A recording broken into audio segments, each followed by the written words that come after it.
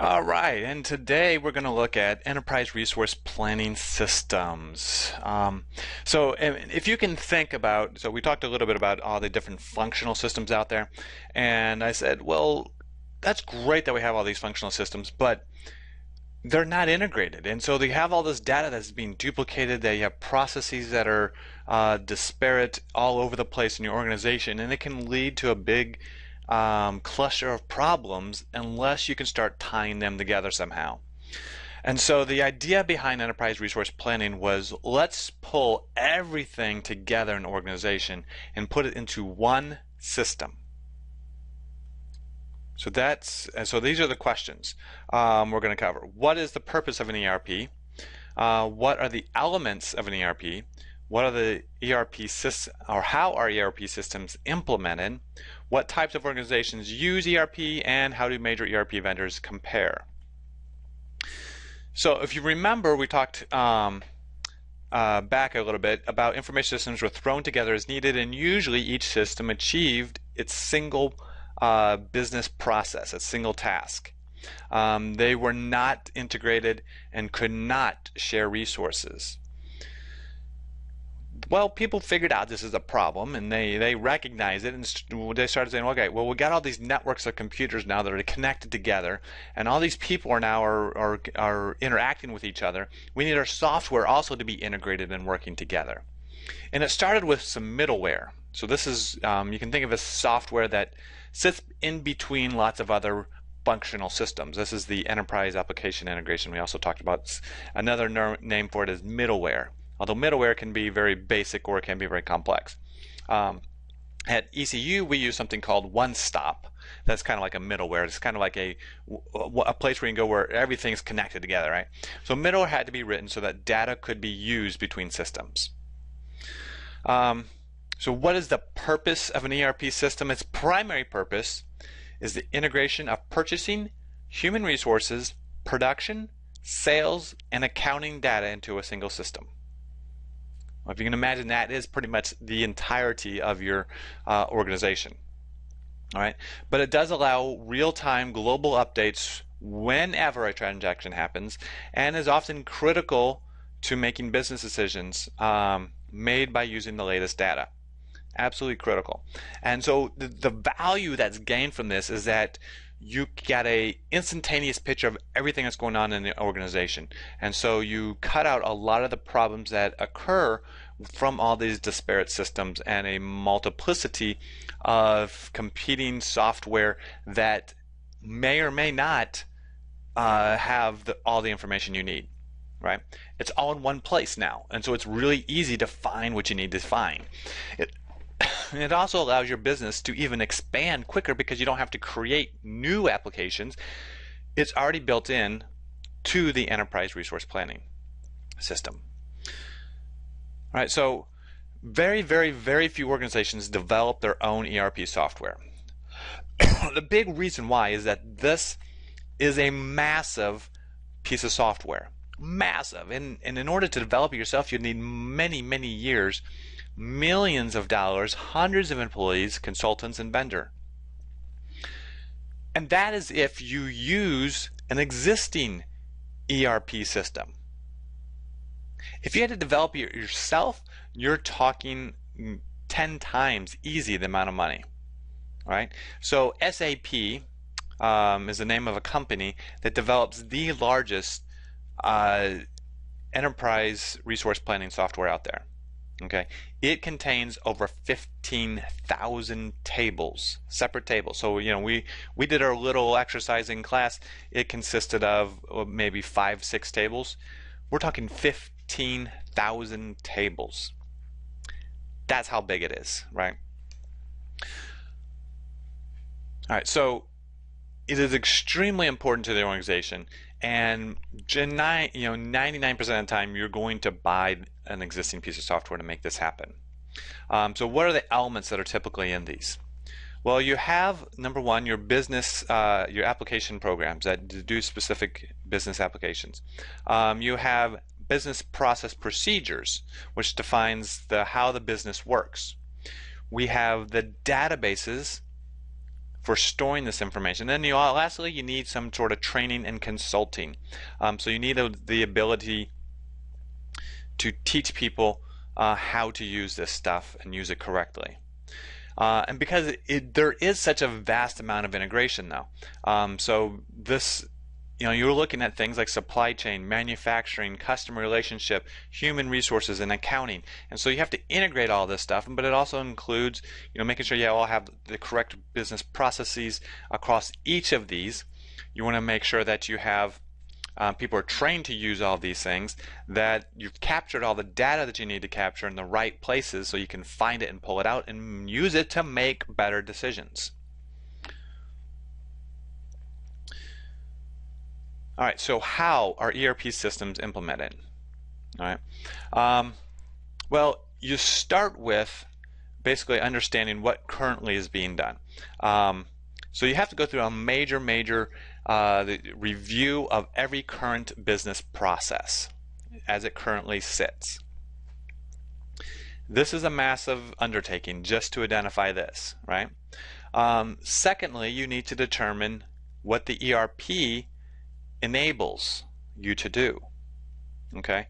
Now, what's interesting is that if you talk to different suppliers of ERP systems, they're each going to have a different set of blueprints for the processes. So if you're going to do this comparison very well, you need to understand not only your own processes, but what is the difference between multiple ERP vendors. So yeah, it's already seeming quite big, right? But here's the problem, right? So you can take that software. So maybe you decide to work with SAP, who's the largest ERP vendor, right? And we'll talk more about who the other ERP vendors are, but they're the largest. What happens if you decide to change the software to fit your business? So you say, our business processes are great the way they are, we're going to change the software to make it. Well, here's the problem. What happens when SAP comes out with a new edition of their software? If you've made a lot of changes to the existing piece of software, it's very difficult to upgrade to this new version. And that is oftentimes why people say, all right, we don't want to change the software because the upgrade cycle as it continues going into the future is going to be extremely difficult. We don't like difficult, we want easy, right? It may actually be easier to change how the business runs. In other words, your business processes. So those are really your two big choices: change the software or change the organization processes. Now, ideally, and I do say ideally because this isn't always true, but ideally the ERP institutes industry best practices, which means there's good reason why your organization might want to modify the organizational process to meet the industry best practices. So your organization, so this is the organization you're working at and you're implementing ERP, you want it to work the best that it can do. You've got to be able to, you're going to say, all right, if our current process isn't the best, why don't we change it, right? It seems to make sense. So oftentimes, whenever people go about implementing an ERP system, there's also a business process reengineering, which we talked about previously, right? Business process reengineering. So understanding your business process and re-engineering that, so you're basically changing it so that it matches how the ERP system works. Now this is done before you even implement the software. So you oftentimes will spend millions of dollars just on that, changing how the business works, because that requires a whole lot of retraining and you might need some temporary pieces of software to get you through this. So I mean, I'm talking. This is huge, right? But then once you've removed all these inconsistencies, then you can actually go about implementing the ERP application. But this requires you to have a detailed plan of how you're going to do it. You got to train your users. You have to simulate and test and retest and make sure you get all the bugs out of the system, because this is a core part of your business. You don't want to screw it up. It's extremely important you don't screw this up. So you have to test, test, test, and test. You have to convert all of your old data from maybe 50 different applications into one. And so some people might be using different ways of formatting, maybe different types of date formats, or maybe they have different ways of describing categories, or and that could just be something as simple as, do they use a period, or do they use a comma, or do they use an S or without an S, or there's so many little bitty teeny bitty differences in how and data across different systems that you have to, when you consolidate them, it takes a lot of work. You also have to convert to new procedures. And then finally, after all of that, that's when you finally do your rollover to your new ERP system and people start using it. Now, if that doesn't seem like a massive project, I don't know what is. Because what you're doing is touching every part of your business, you're changing every part of your business, you're impacting every single employee in the business. And inevitably, some current practice models are incomplete, vague, or inaccurate. So the team, in order to make this happen, has to, they must be able to adapt and cope and define new procedures whenever there's any confusion in this, and it's monstrously huge and hard to do. All right. So what's the magnitude of an ERP implementation? So SAP Blueprint contains over 1,000 process models. That's 1,000 separate business processes. Now, think about this, in each class that you take in your degree program, you're probably learning about 1 or 2, maybe 3 different business processes. And how many classes do you take in your major? Maybe 6 or 7. So you're barely even scratching the surface on the entirety of all the different business processes that may exist. So then think about all the different classes in the College of Business. Well, now they're talking about maybe 100 different classes, each with 2 or 3 different process models. So you got a few hundred. Well, SAP Blueprint has 1,000, over 1,000 different process models. And so what you have to do is realize that even in your college education, you're not touching everything that a business does. You get all the basics, but you're not looking at some of the more complex things. That, however, is what needs to be in an ERP system. It needs to cover all these complex things and all these more esoteric processes that aren't, maybe not only happen all the time. Maybe they only happen 4 times a year, like declaring your taxes or something. But they have to go through that process of doing the current model as is and comparing that to the ERP Blueprint process. It is a massive, massive project.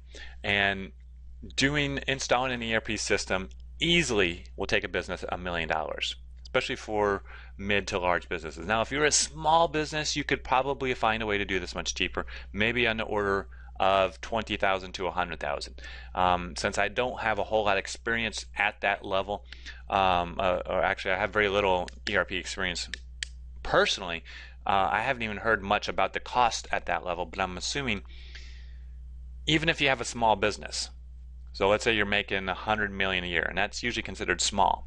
Now, and actually 1 million would be really small, right? But 100 million a year, that's still a big chunk of money to take $100,000 to implement an ERP system, right? So what types of organizations use ERP? Well, actually, they use them all over the place. From manufacturing is probably where they first originated and were most popular, but also in things like distribution centers. You find them in mining and materials extraction and petroleum, on any of that genre. They also have their own specialized ERPs. Now they have their own special business processes, but they still use an ERP. In medical care, this is really growing, especially in the past, I would say, 5 years. There's been a number of government mandates that basically says to the medical community that you are going to do these things, including things like electronic health records, and the entire integration of the entire hospitals are based upon these, or founded upon these, but they found that there's a lot of resources that can be saved by using an ERP system in a hospital. Government and public service are using a lot of ERP. So that obviously these tend to be more service-oriented institutions, but they too need an enterprise level look at what's going on. You have your utilities companies and your retail companies, even in education. Now at ECU we use something called Banner, which does, I don't know if you would call it an ERP system, but essentially does a lot of the major functions of running the business of ECU, which includes registering students and assigning classrooms and stuff like that. Now there's still a lot of other applications that are not integrated with Banner, but the point being though is that there are these ERP systems that are designed specifically for these types of organizations. All right, let's take a look at the major vendors. Well, I'll actually start at the bottom with the top vendor, which is SAP. It's actually a German company, and they have over 40% of the market share. They are, when you say ERP, most people think of SAP first. Their primary clients, well, let's first, before we talk about the primary clients, a couple quick remarks. They are the kind of the success story when it comes to ERP. Largest vendor, most comprehensive solution, and work with the largest customers. However, their technology does tend to be a little bit older, expensive, and seriously challenged by less expensive alternatives. But it has a huge customer base. So where it goes into the future, we're not quite sure, but they obviously have had a big success. But in order to maintain that success, they have to continue to install new places. They've already hit a lot of the big companies, so what's left? I don't know. All right, number 2 on the list is Oracle. Now, Oracle also originally became big because they sold a database that became extremely popular, the Oracle database. As they continued to grow, they decided to add more business support, which led to them buying companies like PeopleSoft and Siebel, and they combined all these products together into an ERP system. So PeopleSoft actually developed a customer relationship management, so it's been integrated with their ERP system.